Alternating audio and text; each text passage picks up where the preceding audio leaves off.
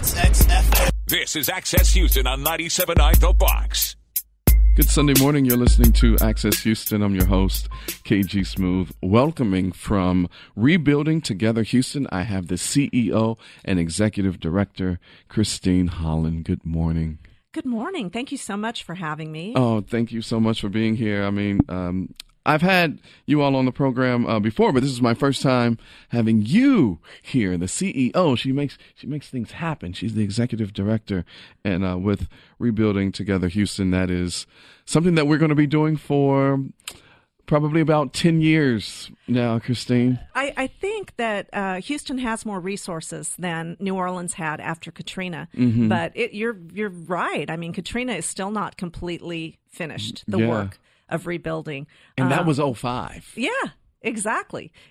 So you hit the nail on the head. In Houston, we think we can get a lot done over the next 4 to 5 years, and we're here to help as many people as we can. For 36 years, Rebuilding Together Houston has provided no-cost home repairs to low-income senior citizens, U.S. military veterans, and people with disabilities. Last year was a very good year for us, even not thinking about Harvey. We had over 5,000 volunteers, and we helped over 750 homeowners. Oh, wow. But now thousands and thousands of Houstonians are affected by Harvey, and there is so much more for us to do.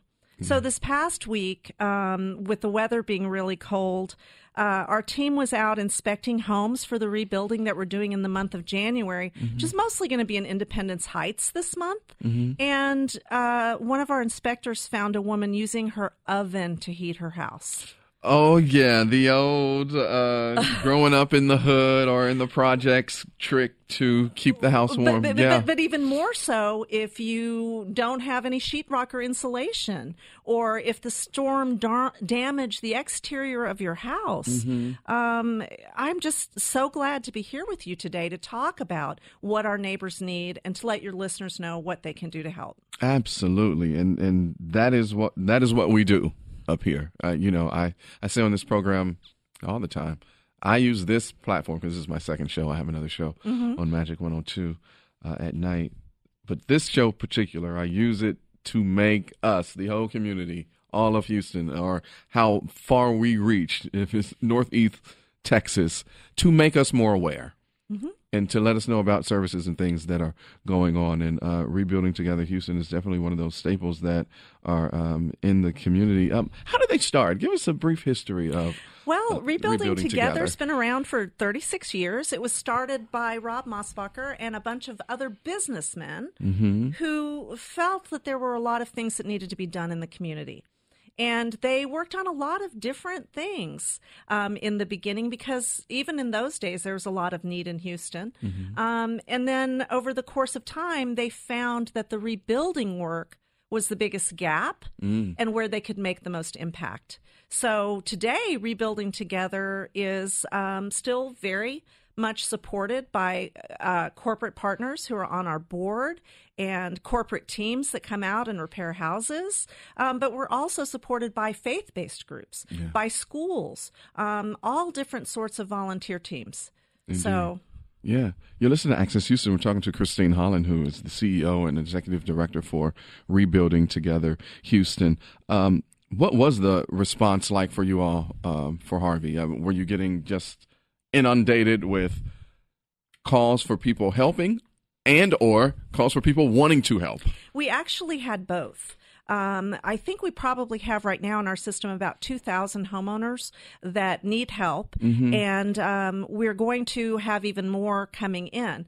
We had a lot of homeowners prior to Harvey that needed our help, and we're going to continue working for them. Harvey is just something additional that is going on for us. We had you are here. You saw the outpouring of support, the Cajun Navy, people from church groups around the country, all the people just that individuals. Were here. Yes, people just driving around till they saw somebody that needed help. That was what was happening right after the storm. And a lot of those people contacted us, and that wasn't the time for us. Now is the time. Yeah. Now is the time for us. We've got homeowners that need help. We have materials. We have tools. We have everything we need, but we need more volunteers. Indeed. So with that, what must one do to become a volunteer for Rebuilding and with Rebuilding Together Houston? Well, the easiest thing is to go to our website, rebuildinghouston.org, and hit the volunteer button. You can volunteer as an individual. You can volunteer as a team. We do, in the wake of Harvey, need volunteers that have specific skills like hanging sheetrock, carpentry, people who have some painting expertise.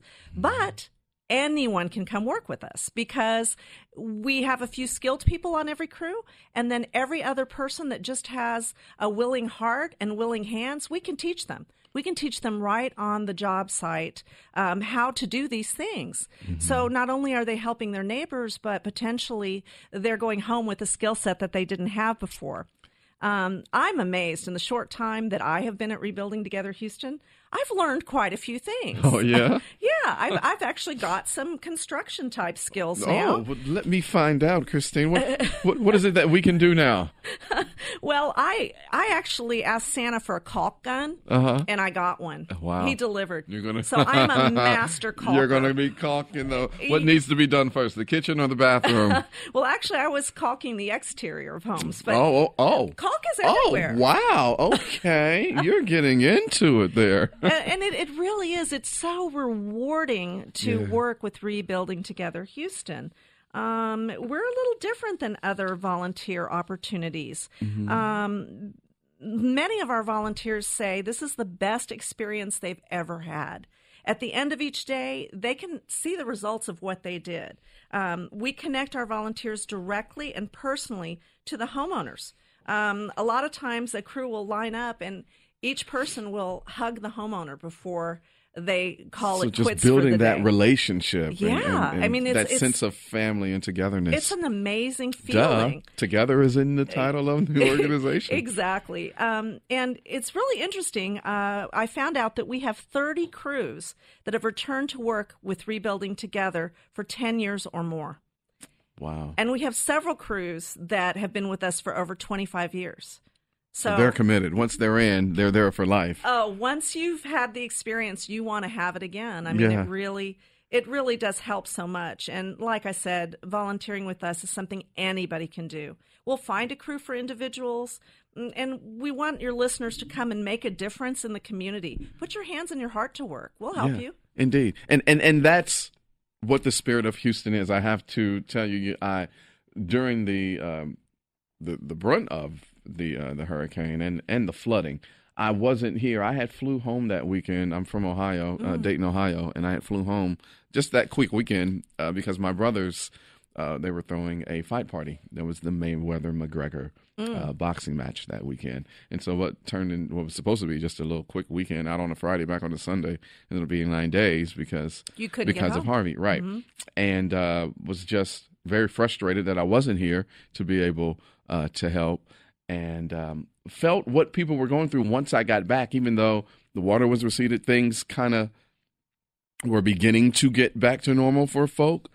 I definitely could tell that, something happened here because it just felt differently. I was just the debris on the corners and everything. And then I was trying to get gas, couldn't get any gas, couldn't get anything to eat. I just so happened to find a food truck in one of the shopping centers along Westheimer. So I was lucky enough to get food. But as I'm getting that food, there's two guys that's waiting on theirs, and they're talking about, man, I hope we can get back to closer to downtown before the curfew kicks in. And I forgot about that. I was like, oh, man. So in that moment, I thought, wow, I can only imagine what people were going through while they were in the thick of it. And watching it back home in Ohio on the news, it was just it was remarkable to see how everybody was helping everybody, because earlier that month we had saw those races in Charlottesville, and I was like, this cannot be where we're going. But watching Houston do it themselves and help everybody regardless of whatever situation, it restored my faith in humanity. And I was just so grateful for that. I was like, look at my city. I'm proud to say I've only been here 5 years, but this is home for me. Home, right? Yeah, it is. Well, we all can see our own friends and family struggling with the stress and the magnitude of what it takes to recover from this storm.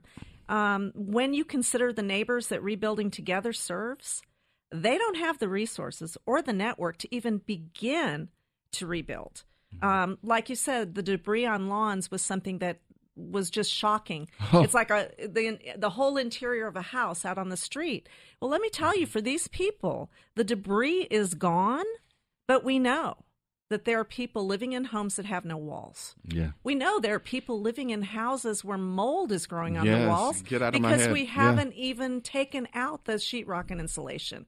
And just as a human being, to think of other people living in those conditions, right? It's hard. We want to get them all back to a safe and livable home as quick as we can. Because the long-term health complications from that it could be at times fatal. Yeah, it could. So one of our favorite homeowners is Miss Barbara. Mm-hmm. She's 77 years young. And she has the most beautiful and loving spirit. We were out visiting with her just before Christmas. Mm-hmm. And Miss Barbara has worked hard to raise her kids, and her home, it's the anchor for her extended family. Her 2 remaining sisters, her son, all her nieces and nephews, everybody goes to Miss Barbara's house. And when Hurricane Harvey struck, she had 3 feet of water in that house. Mm.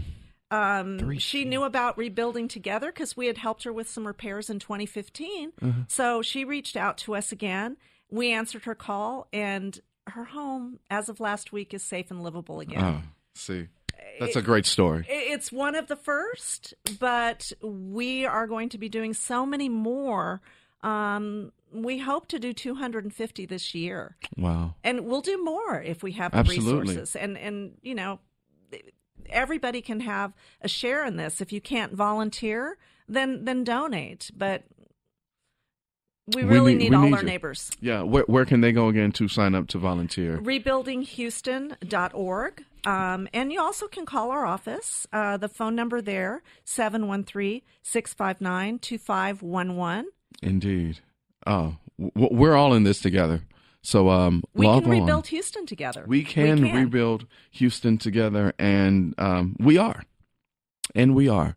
So I thank you so much for your time, Christine Holland, the CEO and Executive Director from Rebuilding Together Houston. Let's do that. And thank you so much for coming on. Oh, it's my absolute pleasure. Come and rebuild a house for us. Yeah, I brought absolutely. you a T-shirt and everything. Absolutely. Okay. Oh, I'm handy. No, I absolutely would. That would that would lighten my heart to help out. And we'll do that. Do something cool. Good. And you'll come back later on in the year for a follow-up? I would be thrilled to. Bet. Thank you so much. Thank you. It's Sunday morning. You're listening to Access Houston. I'm your host, KG Smooth. Got in the studio with me. He is back, ladies and gentlemen. The president of 100 Black Men of Metro Houston, Mr. Kenneth Robinson, Jr. Good morning, sir. Good morning. You added the junior on there, huh? Yeah.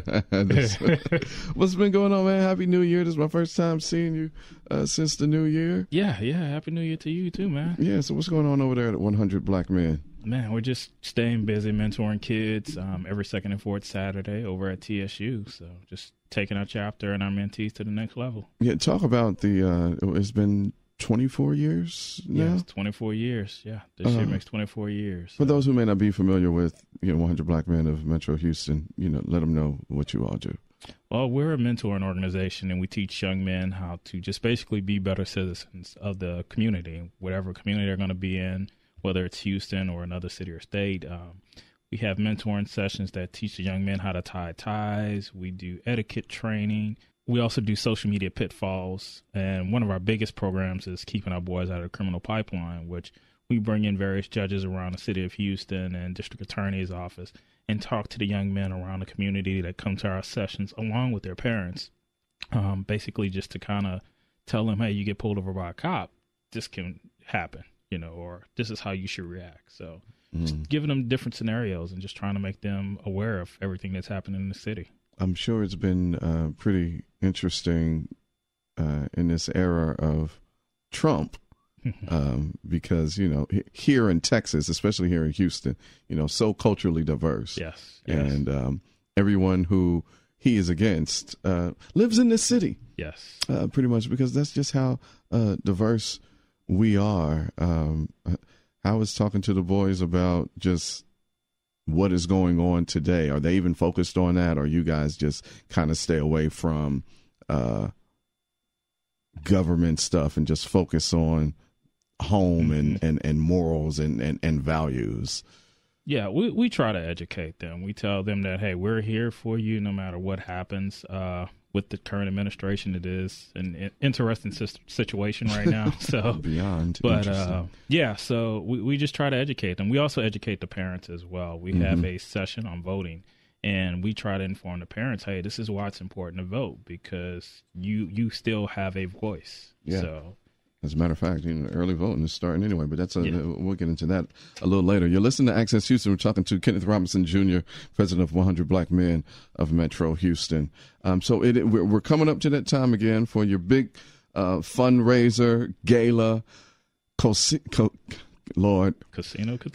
Couture. Yeah, I got a little tongue tie with that. 100 Black Men of Houston's Casino Couture. Yes. And it's happening on Friday the 2nd. Yes. Yeah. Yes. So what goes down at this event? I like the theme, though. Yeah, appreciate that. It's our version of a party with a purpose. So just an interesting party. We have fun. It's a fundraiser. So the money that we raise from this particular event helps to put on our programming efforts with, the keeping our boys out of the criminal pipeline. Also, our college tour we do every year. We take a group of young men on the HBCU college tour. So that helps cover the funds for them to be able to take these trips. But it's a great event. Kind of the who's who of Houston shows up in the city to this particular event. So it's a great place to be. Yeah, Casino Couture. Cocktails, charity, and dancing. But this year they've got a Motown theme. So it's the Motown Bash. Yes, costume themed. Last year we did a great Gatsby themed event. This year it's Motown. So if you got a costume, there is a contest back in to the wear. 60s. And stuff. Yeah. Man, that's dope. What made y'all want to go with the Motown theme this year? We just try to do a theme that we think everybody's going to love and participate in. Yeah. So we try to, us African Americans love to dress up. So we try to figure out what we can do to have everybody dress up and come out. So like I said, last year, I believe we had 500 people come out to this particular event. So every year it keeps growing. It keeps growing. Yeah. And it's going to be even bigger as it keeps growing. Yes, sir. Tell us where's it going to be?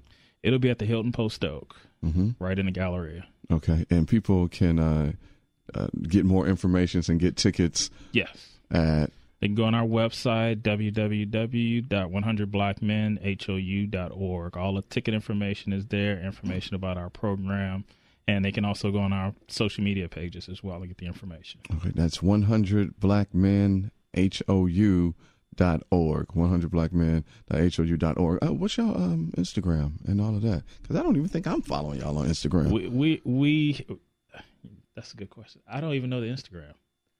But if you go on our website, there's the icon at the top that you can click on, and it takes you straight to our Facebook. Yeah, it takes you straight to our Facebook page, and there's a bunch of other links to it as well. So, indeed, we'll have all our photos, mentoring, articles, everything up there.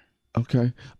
Kenneth Robinson from 100 Black Men in the studio with us this morning. They got Casino Couture, which is happening on Friday, February 2nd at the Hilton in the Galleria area. With the mentoring and the mentoring sessions that you all have, what are some of the topics of the mentoring sessions? Because I'm sure that there's some parents that's listening right now like, I need to get my boy involved in this. So when you all have the mentoring sessions, what are some of the topics you all cover? Like I said, we'll do one called Social Media Pitfalls. That's our next one we have coming up. Teaching a young man about, hey, you be careful what you post on social media. We know everybody's doing it, but we want you to be aware because that stuff sticks with you for a lifetime. It's going to be your digital footprint. Yeah. So that's one of our next ones. We did one called Etiquette Training where we taught the young man about plate settings and how to tie ties. We had one young man came to our session, knew how to tie a bow tie, so he was showing some of the members, including myself, how to tie a bow tie. That's so it's great, man. It is great. And the things like, dinner etiquette, table etiquette and all that is very important. I was at a gala just this past weekend. And, of course, it's at a nice hotel. Table is set as it traditionally is set. But somebody at the table didn't know that everything to your right is yours. Correct. You know what I mean? They was grabbing the wrong tea, grabbed the wrong, they were eating, Lord, they were eating their dinner with the salad fork. It's just like, okay, nobody here. So those things are very important, even though small and minor, just very important. Yeah. We teach them about that. Like I said, we have another one called Life After Professional Sports, where we bring in professional athletes that have retired from the game and just talk to them about their life after professional sports. Because a lot of young men, especially during football season, they're playing high school football.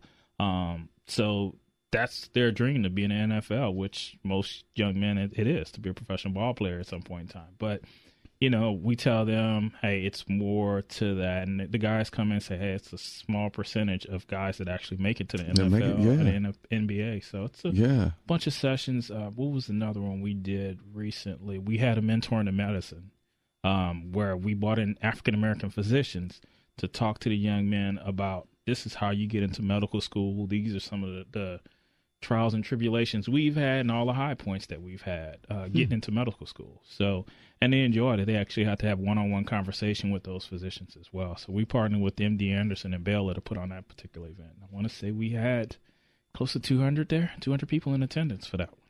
That is dope. So listen, parents, if you want to get your son involved in this mentoring program that's being offered by 100 Black Men of Houston, visit the website, 100blackmenhou.org. That's 100blackmenhou.org. And save the date for Friday, February the 2nd, for Casino Couture, cocktails, charity, dancing, and more.